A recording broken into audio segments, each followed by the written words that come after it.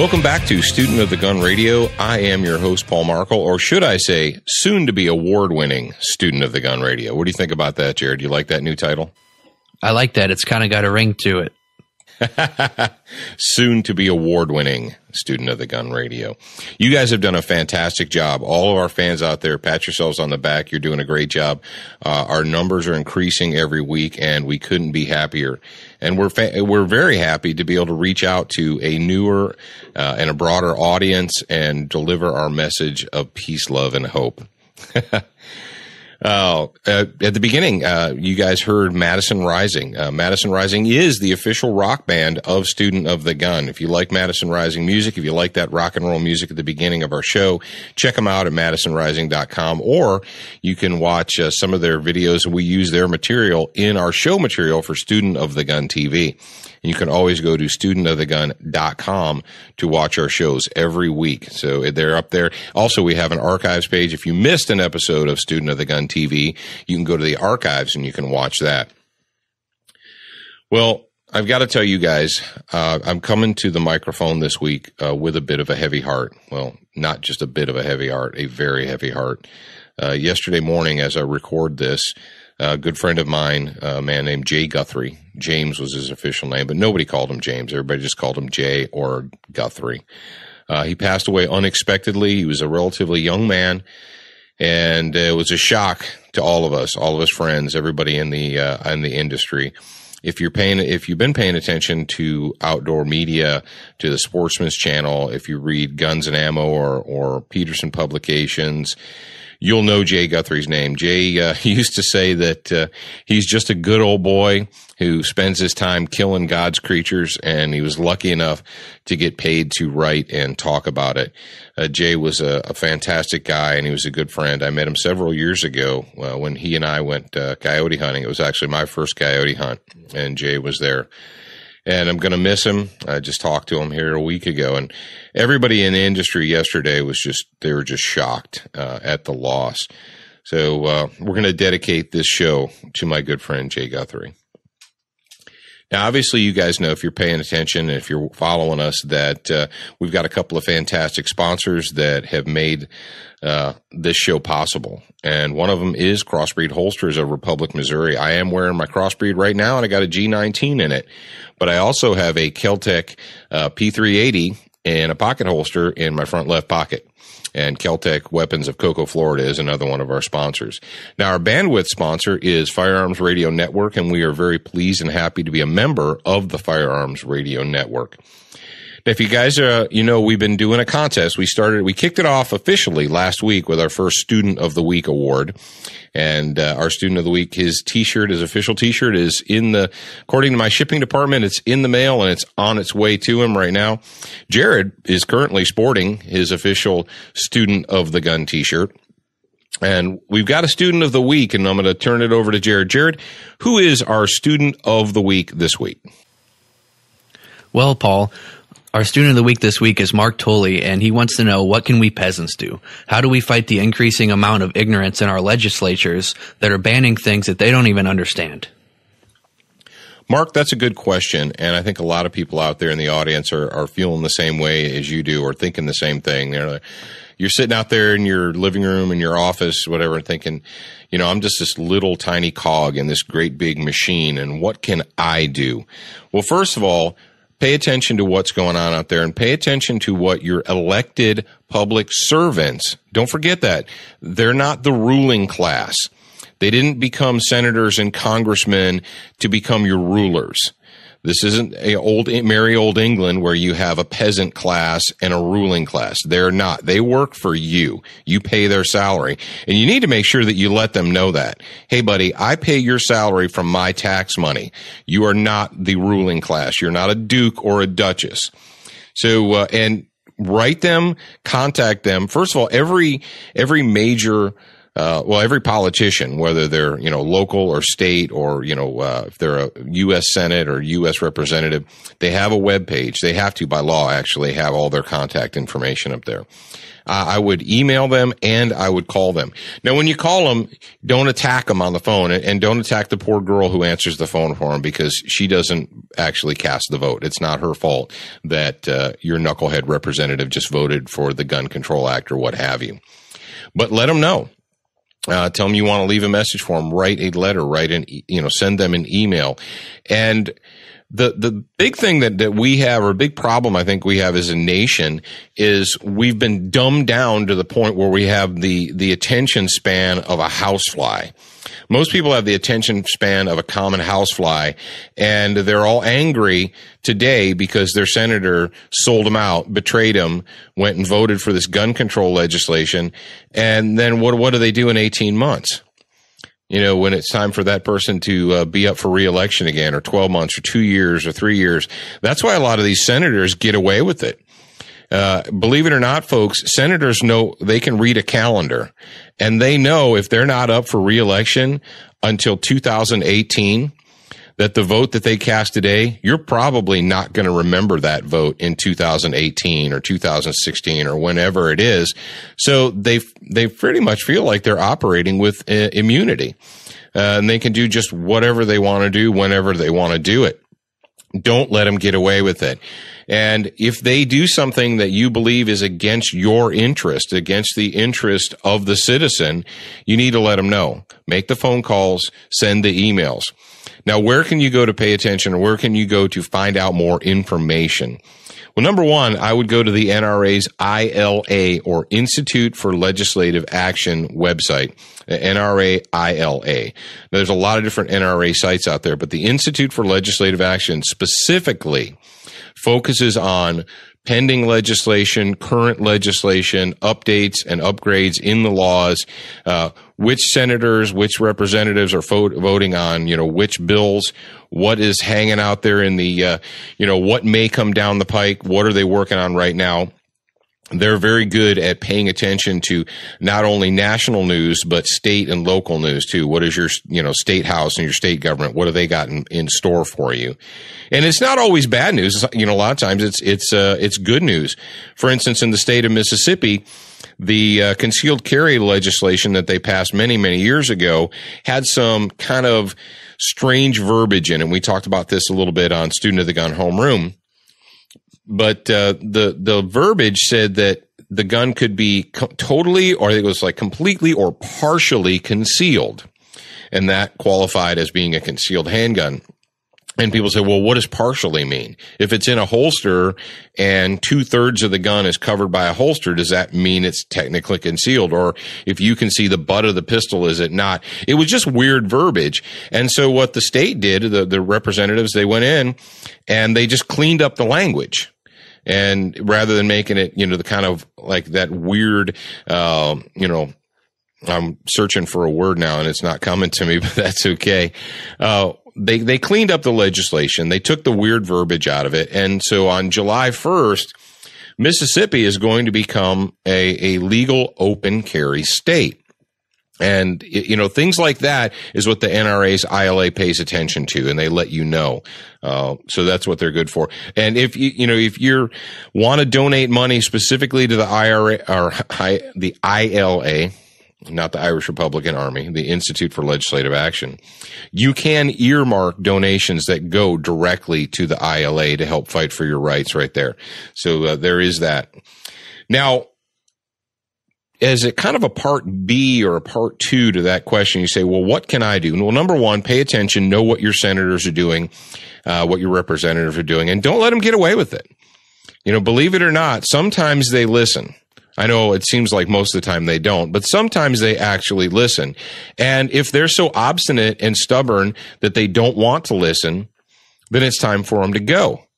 Find another candidate who will support your positions or the positions of the American taxpayer, not the positions of the American tax receiver, and vote them out. Get rid of them. And when someone's running for office, and this is a big thing, a lot of people, folks, the reason we're in the pickle that we're in right now is because a lot of good people in America have said, well, I don't like politics, or I'm not interested in politics, or I'm not going to dirty my hands by paying attention to politics. Well, those who want to rule you are more than happy for you to not pay attention, because that's how we end up with things. The position we're in today is a direct result of good people, of citizens not doing their civic duty and paying attention to what the elected officials are doing. So pay attention. Now, what else can you do? You say, as an individual, what else can I do? Well, number one, take control of your life. Take control of your wallet. Take control of where your money goes. And, some of you might be thinking, well, what do you mean take control of where my money goes? Where do you spend, you right now still have the freedom, for the most part, to spend your money as you see fit. If you're giving money to the enemy, to the people that want to disarm you, to the people that want to force you to buy government health care, the people that want to tax you into the poorhouse, if you're giving money to them or to people that support them, shame on you. You're tying the knot in your own noose. Stop doing it. People are like, well, what do you mean? Well, I think if you're listening to this show, you're probably aware of the black and white crocodile tears video that all these Hollywood wannabe celebrities and has-been celebrities put out after the Newtown shooting. We have to do something. It's time. It's time. It's time for what? It's time to disarm the American people so that only criminals in the government have guns. That's what it's time for. Well, those people put their faces on that video. You recognize them. Don't act like you don't. Stop giving them money. Well, it's not that easy. Yes, it is. It is that easy. Are you an adult or are you a 6-year-old? What do you spend your money on? If you went to see Django Unchained and you gave Quentin Tarantino and what's the guy who I don't like, Jamie Scumbag, if you gave them your money, if you went to the theater and took your family to see that, and you claim to be a pro-Second Amendment, pro-freedom type person, you're kidding yourself. You're fooling yourself because you're putting money into their pocket and then they're going on TV and in the magazines and wherever, and they're talking about how, Barack Obama and the Congress and the Senate, they need to do something. They need to disarm the American people. And not only that, but they're ridiculous hypocrites. These Hollywood people that make their money playing with guns. And then they look at you out in the country and they say, well, you peasants shouldn't be allowed to have these dangerous, nasty guns. We need to disarm you. You don't need them. Only Hollywood elitists and government people need those. But you peasants certainly don't need them. I got a good one for you. Progressive Insurance. Progressive is progressive. They're owned by a progressive liberal who donates millions of dollars every year to the campaigns of progressive liberal Democrats that want to enslave you. If you have Progressive Insurance and you're a gun owner, I don't even know what to say to you. Seriously. If you claim to be pro-Second Amendment, pro-Fourth Amendment, pro-Fifth Amendment, if you kind of like that whole U.S. Constitution thing, and you're giving money to Progressive Insurance, slap yourself. Okay, if you're in your house, walk over right now. Walk over to the doorway. I want you to open the door. I want you to put your hand on the door jamb, and I want you to slam it real hard. All right, did that wake you up? Because if you keep giving money to Progressive Insurance and you want to keep your guns, you are a knucklehead. Stop doing it. And this one's probably going to put a thorn under some of your saddles. But you know what? Too bad. Somebody needs to say it. If you are a member of a labor union, that's right. I'm looking at you. If you're a member of an organized labor union and you are required to give them dues out of every paycheck, look me in the eye and tell me where those dues go to. Oh, no. Where do they go to? 99.9% of all union dues go to liberal Democrat candidates. That's where they go. And those liberal Democrat candidates go to the state capitals and the national capital. And what do? Well, they vote themselves pay raises. They vote against you, the citizen. Don't tell me that you are a dedicated American gun owner. You thump your chest. I'm an American gun owner and I'm a patriot. And I gave $5,000 last year to my union and they turned it right around and gave it to Harry Reid or Nancy Pelosi or whomever they gave it to so they could go to Washington to vote away my rights. Stop doing it. Well, you don't understand, Paul. I have to. Stop yourself. That's a cop-out. Don't tell me you have to do anything. This is still the United States of America. You don't have to do it. You may choose to do it. You may do it because, well, it's convenient. Okay, I got you. But don't tell me how you support and love the Constitution and wrap yourself in the flag while at the same time donating money to liberal Democrat candidates. It just doesn't work that way. If you're serious, if you are serious about being a patriot, about supporting the Constitution, about your gun rights, you just can't keep giving money to these people that want to take it away from you. It's not that difficult, folks. It might require effort on your part, and it might be uncomfortable. But you know what? Being a slave is comfortable. It's easy to be a slave. Everyone tells you what to do, when to do it, and how to do it, and you can just be a slug and be a slave. If you want to be a free man, sometimes being a free man, being a citizen requires effort, and sometimes it's hard. It's time to be adults. It's time to step up and be an adult, and don't give money to people that want to disarm you. Sweet Buddha, people, stop doing it. Now, when it comes to what can you do with yourself, your home, and your family, I like to refer back to Maslow's hierarchy of needs. And if you're not familiar with Maslow's hierarchy of needs, if you went to public school and they didn't teach you anything about it, you can go ahead and Google it. But essentially, every human being has basic needs: food, water, shelter, and so forth. You can't become the CEO of a Fortune 500 company and at the same time worry about whether or not your family has enough food to eat. You have to take care of the basics. You have to take care of the fundamentals first before you can be creative, before you can expand your business, before you can go out and do those things. And what we've got right now in the United States is we have people who have subverted the hierarchy of needs, not to themselves, but to some benevolent government agency. We have people in the United States that don't believe that it's their responsibility to make sure there's food in their own house, that they can secure shelter for their family, that they have electricity and utilities and so forth, or protection. There are people in the United States that have completely abdicated the protection and safety of their families to some faceless government agency. Now, if you're listening to the sound of my voice, I'm going to assume that that's not the position you want to be in. But what can you do? Well, first of all, if you want to go out and you want to pay attention to politics and you want to ensure that you're not being mistreated by the public servant, if you want to spend time doing that, you need to take care of other things first. You need to make sure that there's more than just Taco Bell sauce packets and half-empty pickle jars in your refrigerator. Walk over to your refrigerator, open up the door, and look in it. If all there is Taco Bell sauce packets, Miller Lite, and half a jar of pickles, you're screwing up. You're doing wrong. You need to make sure, take care of your needs first.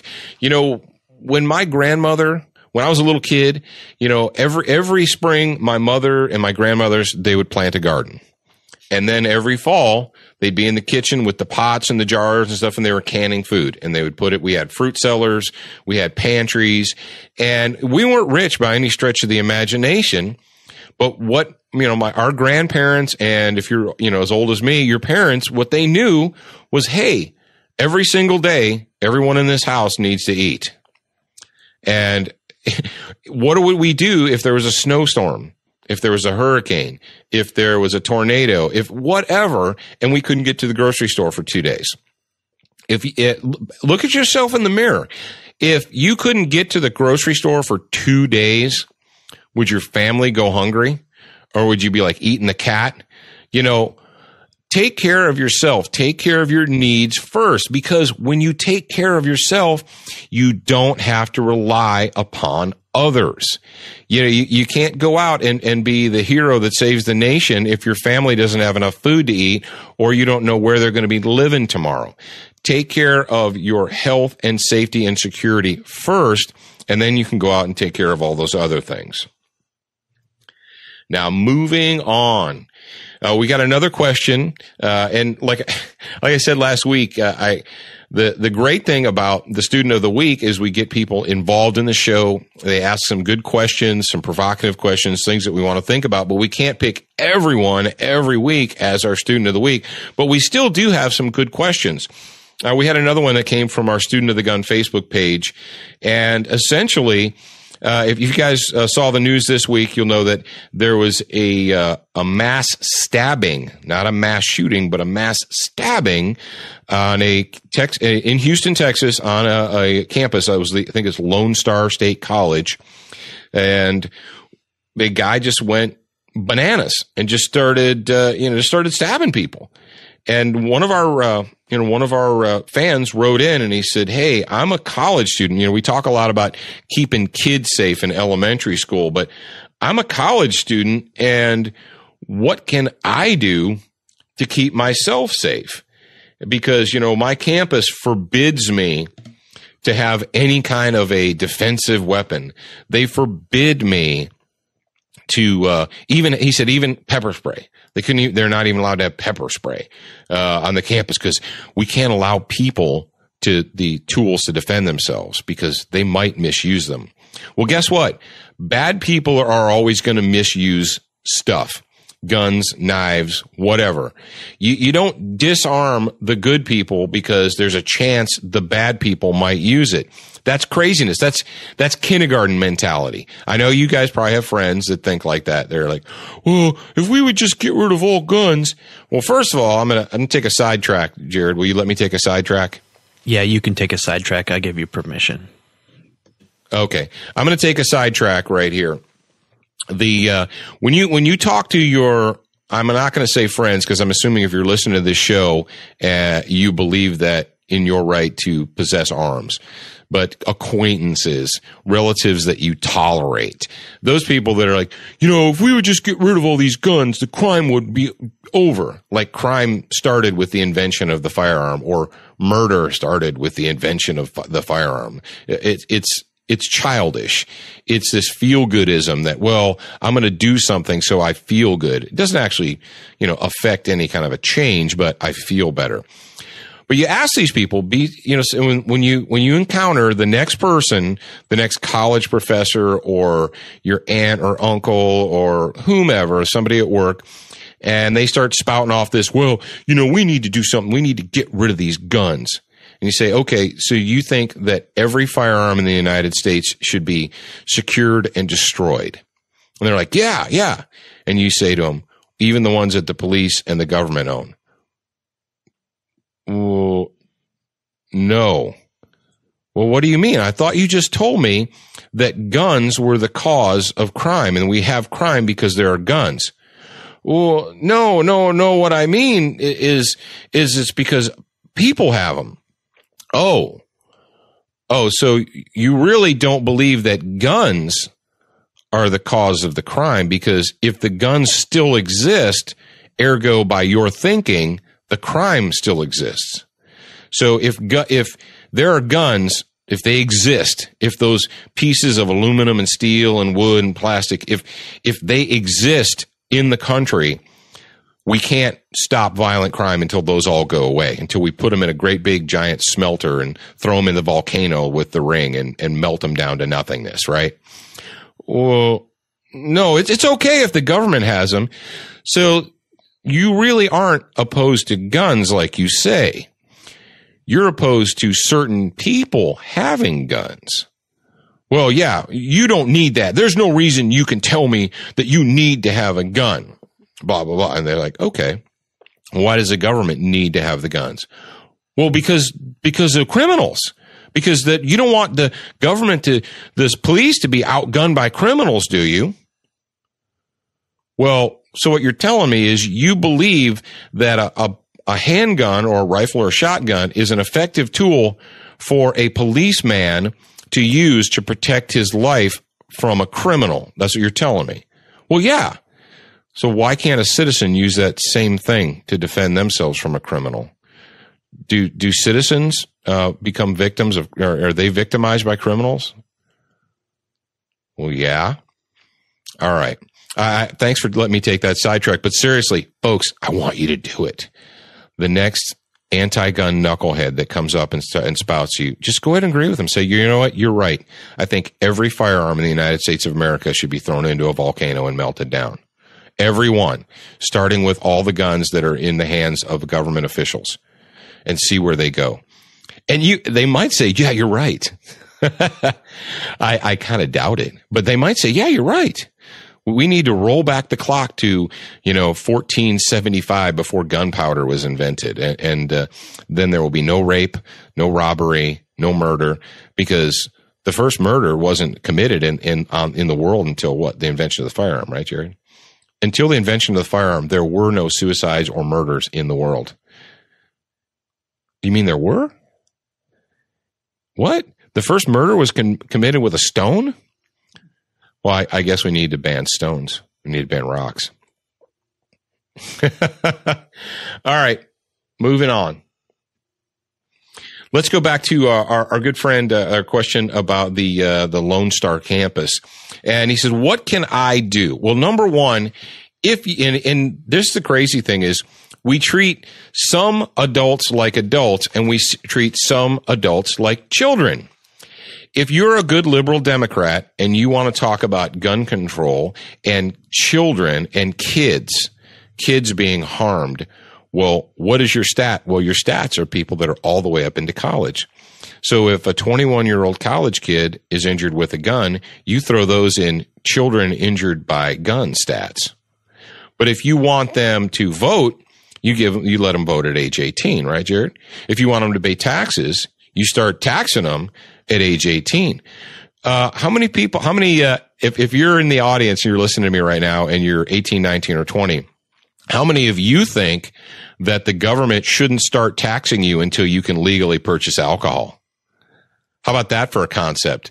Say, hey, I can't buy booze because I'm not mentally mature enough at age 20 to buy booze, but you can tax my paycheck every week? Hey, Jared, did they tax you when you were 18, 19, and 20 years old? They've been taking money from me for about 5 years now. So, did anybody ever wonder why that is? Or say, well, all right, if you want to do a 21 drinking age, then the government can't start taxing me until my 21st birthday. How about that for a concept right there? Like, oh, no. We need you young guys, you young single guys out there. We need your money. So we treat some people like adults and some adults like children. And when it comes to college campus, what do they treat you like? Well, you're 18, 19, 20, 21, you're on a college campus, but they treat you like a 6-year-old that can't be trusted with scissors because you might hurt yourself. Well, number one, if you are an adult in the United States of America, what you need to do is this. You need to look at yourself in the mirror and say, how valuable is my own life? Am I responsible for protecting myself? Or does the responsibility lay upon someone else? If you're a little 5-year-old child, you're not responsible for your own safety. Your parents are. That's their job. If you're 19 or 20 years old, are you responsible for your own safety? You say, well, yes, I am. I am responsible for my own safety. I understand that I don't carry a police officer in my back pocket. I don't have bodyguards. I don't have, 24/7 security like Joe Biden and his family. I'm on my own. Well, what are you going to do? What steps are you going to take to keep yourself safe and secure? Are you going to strip yourself, essentially naked and just let the winds blow as they may? You have to make that decision on your own. When you go to college every day, if you're, when you go to class, do they make you walk through metal detectors? Do the TSA put their fingers down your pants and feel your private parts? If they do, you're probably just going to have to, do what they say. There are ways to protect yourself. There are things that you can use as tools in what we call non-permissive environments. Now, I'm not really going to get into too many of those here on the radio.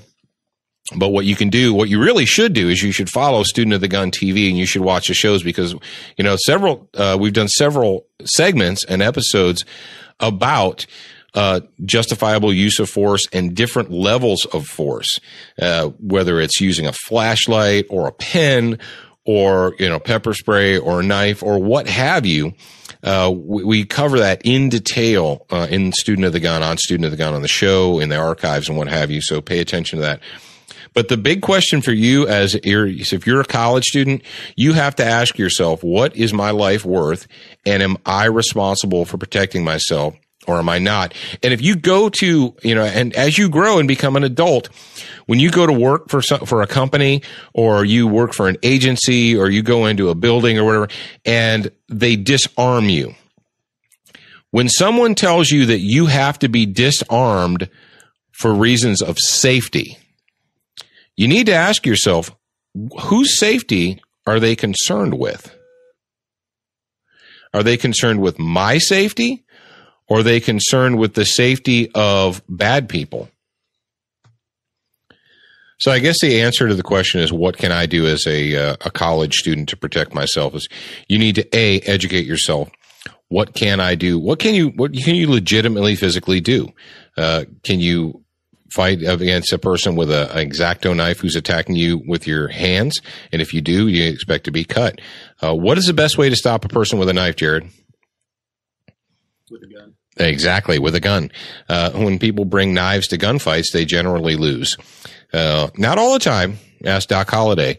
But generally, when you bring a knife to a gunfight, you lose. When you bring a gun to a gunfight, it can be a 50-50 tie, depending on who's got the most motivation. But when the guy's running around, and that's what we have to ask ourselves after this Texas, and you don't expect that your good liberal friends are going to change their minds about this, but you have to ask yourself, all right, so we're in a weapon-free zone. No weapons allowed on campus. And because we have shiny signs all over campus, that keeps us safe, right? Yeah, when you're a 6-year-old, when you have the mentality of a kindergartner, that does. And anybody who thinks that shiny signs and placards that say no weapons allowed on campus, or that's the school policy. Oh, so bad people won't bring weapons on campus and attack people, will they? No, of course they won't, because they respect the shiny plastic signs. You have to take care of yourself, whether it's with a flashlight or a pocket knife or a can of pepper spray or a taser or a gun, what have you. You need to figure out, what is my life worth? And, we were talking a little bit earlier off air, and I don't know if I should say this, Jared, but you know what? When I say I don't know if I should say this, what have I already made the decision to do? Say it. You know who the worst offenders at this? Liberal men or emasculated men and women. Because, I can't carry a gun to my work, or I can't carry any kind of a weapon at work because in the policy it says no weapons are allowed at my place of business. I say, okay, fantastic. So if they catch me, I'll lose my job. Would you rather lose your job or lose your life? Would you rather lose your job or be raped in the parking lot? Well, I probably won't get raped. Well, okay. If you want to live your life on probablys, go ahead and live your life on probablys. But guys out there, you know what I'm talking about. The people they're more concerned with not breaking a statutory or a internal policy rule than they are concerned with being, assaulted, raped, robbed, what have you. And I guess it's a little bit of human nature, because people don't like to think about bad things. They just want to whistle past the graveyard, Whistle past the graveyard. Everything will probably be okay. Well, if you're an adult and you've accepted the fact that bad things can and do happen to good people, your next question is, what can I do to protect myself? And that's what we're all about here at Student of the Gun, is enabling you to protect yourself, assisting you in being a secure human being and securing yourself and your family. Now, moving on. Oh, this is a good note. We talked a little bit about the NRA's ILA, Institute for Legislative Action. And if you're listening and you're an NRA member, you probably are aware that the NRA annual meeting is coming up. And every year for Friday, Saturday, and Sunday, the NRA hosts an annual meeting, and they move it all around the country so that depending on your West Coast, East Coast, North, South, what have you, you have the opportunity to attend one. And this year it's going to be in Houston, Texas. It's going to be the 3rd through the 5th of May. May 3rd, 4th, and 5th in Houston, Texas is the NRA's annual meeting. And I think a lot of you out there in the radio listening world are maybe planning to go. Well, the good news is Student of the Gun is going to be there. Yes, I know you're relieved to know that, but we will be there. As a matter of fact, most all the people on the Firearms Radio Network, all the show hosts on FRN are going to be there, and there's going to be an FRN, what did Jake, the producer, call it? Fan appreciation night or fan get together on Saturday night. And if you if you pay attention to the FRN home sites and websites, there's going to be postings about where the fan get together is going to be. Aha! My faithful studio engineer Jared just put the exact time and location up on my monitor. So if you want to join us for the Firearms Radio Network listener meetup at the NRA show, it's going to be Saturday, May 4th at 8 p.m. at Lucky's Pub. Now, Lucky's Pub is located at 801 St. Emmanuel Street in Houston, Texas. And I've been told it is walking distance from the convention center. So, again, if you want to meet up with us for Firearms Radio Network, if you do a fan appreciation, I'm not buying your beer, by the way. I don't know who's buying your beer, but it's not going to be me. I love you, but I'm not buying all of your beer. Now, at the NRA annual meetings, during the show on the floor, Student of the Gun is going to be there, and we're actually going to be doing a book signing at several different booths. We're going to be at the Duracoat booth, the Excess Sights booth, the Keltec booth, and the Chiappa booth. Now, if you're looking at your list, Duracoat isn't listed because they're sharing a booth with DS Arms. So you can go to the DS Arms booth. You guys can check it out. We're going to have postings up on our website. And if you're not following Student of the Gun on Facebook, well, why aren't you? Why have you not done that yet? But if you do that, we're going to put every day's book signing. We'll go ahead and put that up there. We'd love to see you guys. If you can make it, fantastic. If you can't, we'll be there with you in spirit. But we'd love to see you guys if you can make it out to the NRA show. And that's only, 2 weeks away, Jared? About 2 weeks from now. So we're looking forward to it. We're looking forward to meeting and greeting and seeing a lot of you folks out there. Now, the last subject we want to talk about today, we're back on serious subject, but you know what? These are serious times that we live in, and that's probably why you're listening to me today, is because you understand and you realize that these are serious times that we live in. And right now in the United States of America, we are armed citizens, or we have the ability to be armed citizens. And there are two ways historically to defeat an armed citizenry. You can either do it physically by just sending out the troops and disarming the people manually. You can do that. It's been done historically. They've sent the troops out into the countryside and disarmed the peasants, taking their swords and bows and lances and guns and what have you. The British were really good at doing that when they were an empire. They did it in India. They did it in Scotland, Ireland, you name it. They were real good at disarming the peasantry. The Japanese have done it. It's been done all over the world. Well, I think that all of you believe that right now in the United States, if they tried to do that, if they mobilized the U.S. Army or whomever and just marched down the street going to people's houses to take their guns tomorrow, there would be a problem.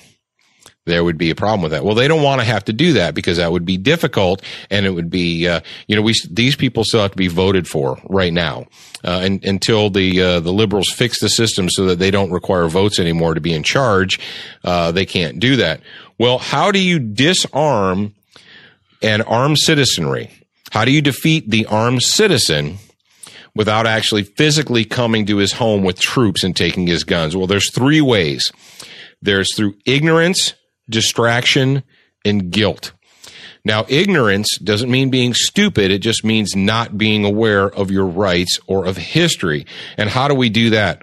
Well, that process has been underway for 30, 40 years or more in our public school systems as they have, decayed and declined decade after decade, where we remove science and math and history. We take those away. Those are no longer important. Now what do we have in public schools? Public schools have essentially become liberal indoctrination centers. And if you don't believe me, you're fooling yourself and you haven't been to a public school lately. If you don't have kids in public schools, fantastic. But if you do, you probably know what I'm saying. You're probably a very frustrated person. You ask your kids, what did you do today? Oh, we had an Earth Day assembly. What? Yeah, we had a special Earth Day assembly. So we don't have enough time in the day to teach you history and social studies and, math and science, but we can spend an hour and a half in the gym talking about hugging trees. That's not what public schools are for. That's not what a school is for. If you want to talk about hugging trees, talk about hugging trees in the comfort of your own home. No. We have to do that in schools. We're worried about, unsubstantiated or fragile self-esteem. We can't give kids failing grades because that'll hurt their self-esteem. Yeah, but the kid didn't do the work. Yeah, well, but he tried or he wanted to. What? What we've done is we've dumbed down our education system, and I don't need to remind you of that, but it's a fact. And that is one of the ways that you defeat an armed citizenry is you dumb them down from the word go so they don't even know what their rights are. They don't you know how many people in the United States don't understand the Bill of Rights? That they think their rights come from some benevolent government agency? Well, why would they think that? Well, because they've never been taught any better. So number one, keep people ignorant. And the next one is distraction. Now, there's two types of distraction. There's your typical Hollywood, trash. The sewage that flows out of the studios in Hollywood, whether it's on television or in the movies or, in the form of popular music, the filth and the sewage that flows out of there to distract you. Whether it's Dancing with the Stars or I harp on that a lot, but and I don't watch it, or American Idiot, or what's that show called, Jared?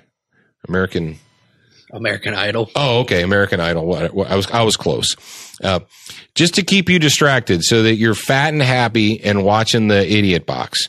You've got that kind of distraction going on. Now, there are some people in the United States that are stubbornly clinging to, the Constitution. And, we need to figure out a way to distract those people.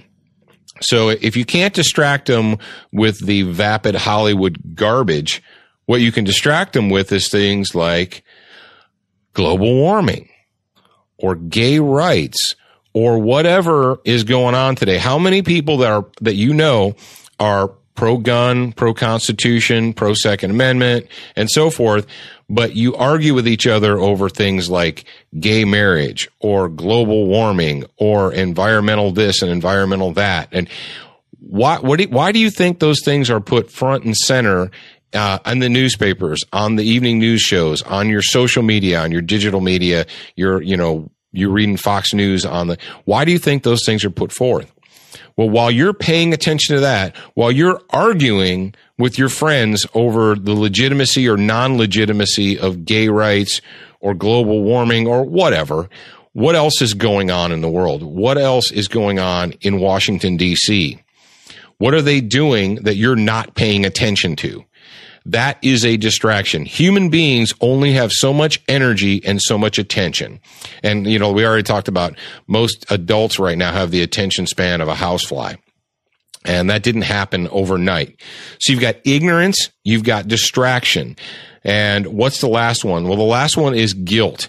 All right. They figured, this person somehow accidentally became educated. All right, we can't stop that. And they're not fallen for our distractions. They're still paying attention to what's going on and what we're doing. Well, how can we get the guns out of their hands? Aha, guilt. We'll guilt them away.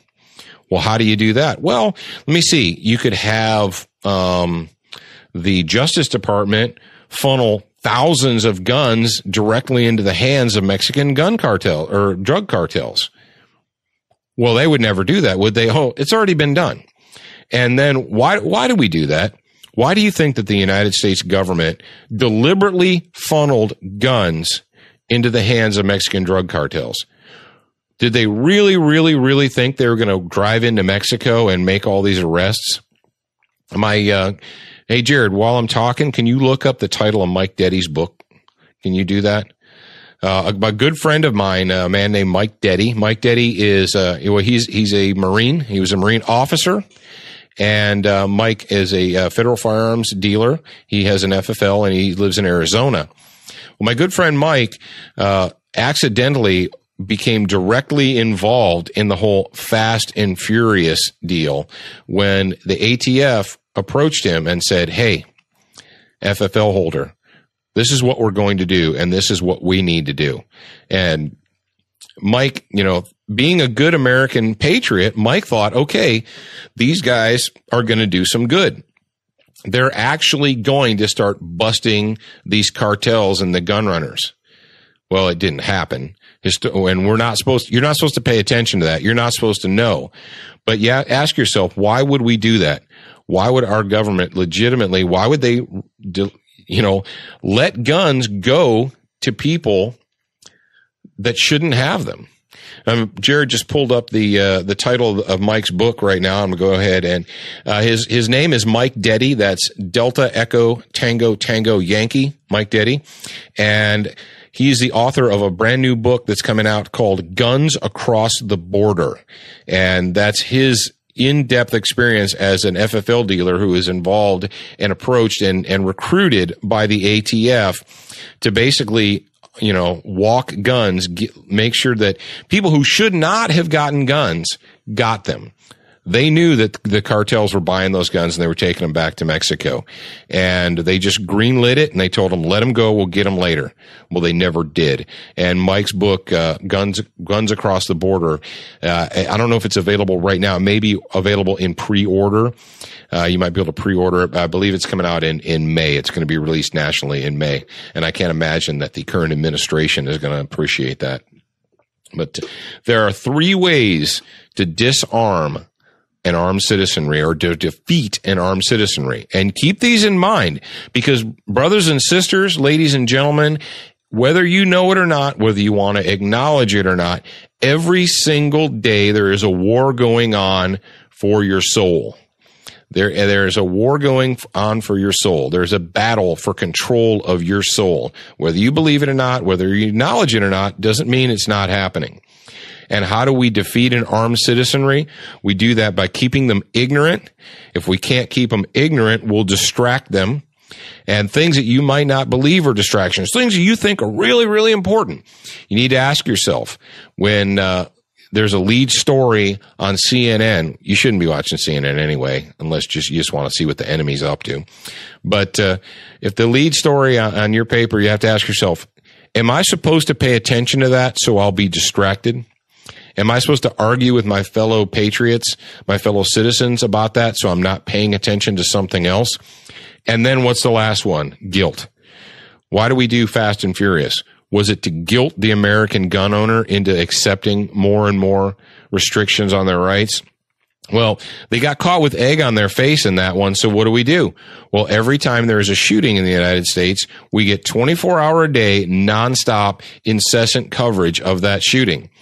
You live in Texas or California or Montana or whatever, and you can't turn on a television and not hear about the shooting in Connecticut or in Colorado or what have you. Why do they do that? Why? Because you're supposed to feel bad. You, the American gun owner who never hurt a fly, who is an upstanding citizen, who pays their taxes and lawfully owns firearms, you're supposed to feel guilty.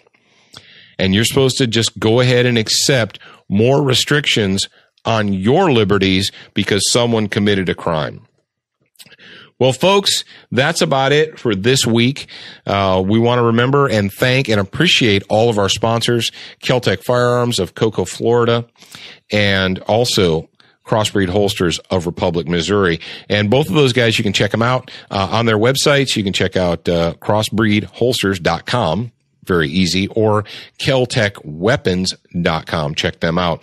If you are in, we got one more show. I think we got one more show before NRA, and we're going to be recording a show actually, while we get there, we're going to be recording a Student of the Gun from the floor of the NRA annual meetings. We'll remind you about that. But if you have the opportunity to go down to Houston, we'd very much appreciate it if you come by and say hello, check us out. Remember, you're a beginner once, but you should be a student for life.